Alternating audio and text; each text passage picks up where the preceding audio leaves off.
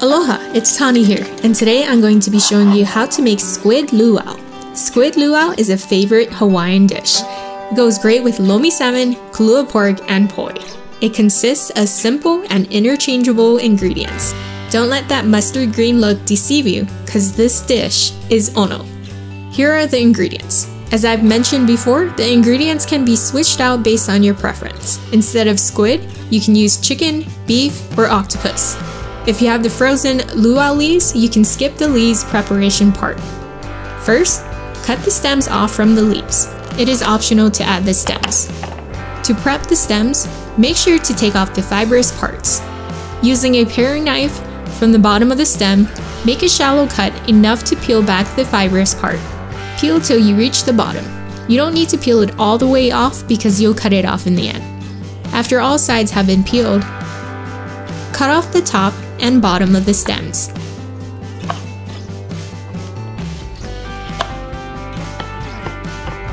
Then chop the rest up into smaller pieces. Set all of the stems aside. After the leaves and stems have been prepped, wash the leaves. Layer a couple of the leaves together and roll it up.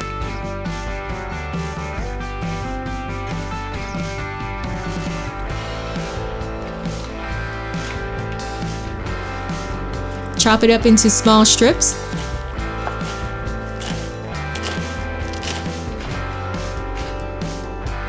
Then go back and cut it up into smaller pieces. By cutting the leaves up into smaller pieces, it allows the leaves to break down easier when you cook them. Next is to blanch or cook the leaves. In a pot, add in about 4 to 5 cups of water or enough to cook the leaves. Bring the water to a boil, then add in the Hawaiian salt and luau leaves. Keep pushing the leaves down into the water so you can add in all of the leaves.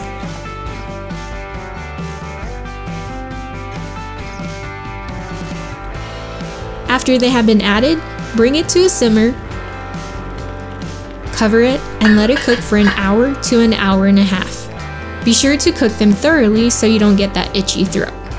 While the leaves are cooking, I'll show you how to clean and cut the squid. If you are using a different ingredient than fresh squid, you can skip this part. To clean the squid, there is a longer tentacle than the rest. This is the feeler tentacle. You can take it off since it's very small, or you can leave it as part of the tentacles. Grab right above the head of the squid and grip part of the tube. Pull or tug until part of its innards come out, which should also have the ink sac.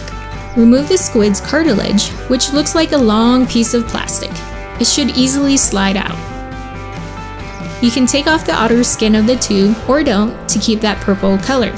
I like to take off the skin because the squid will be a lot tenderer and less chewy. Scrape the skin until a part comes off. Then you can peel it all off easily from there. Next, take off the flaps of the squid by easily ripping it off from the tube. Set aside those flaps. Then slide your finger down the outside of the tube with a good amount of pressure to get out any remaining guts. Flip the tube inside out to thoroughly clean out any other guts or membranes.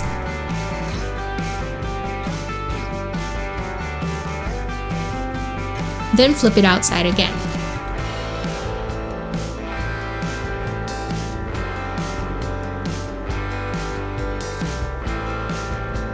Next, cut right below the eyes of the squid.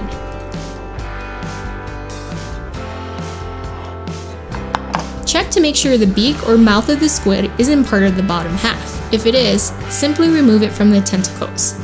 Now, discard the head. You can now slice up the tube to get that classic calamari rings. If you're using a bigger squid, cut it up into smaller bite-sized pieces. Set aside the cleaned squid. After the leaves have been cooked, drain them in a colander.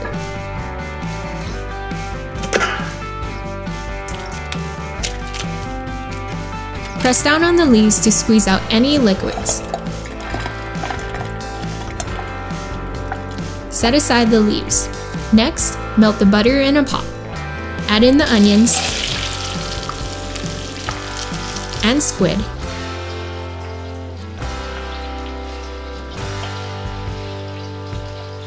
And sauté it until the onions are translucent. Add in the leaves,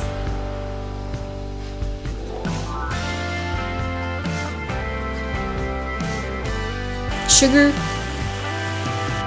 salt, and coconut milk.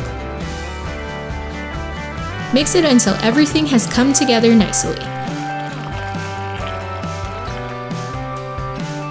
Bring it to a simmer, cover it, and let it cook for another 30 minutes, stirring it every so often. After 30 minutes, serve it hot and enjoy this onolicious squid luau.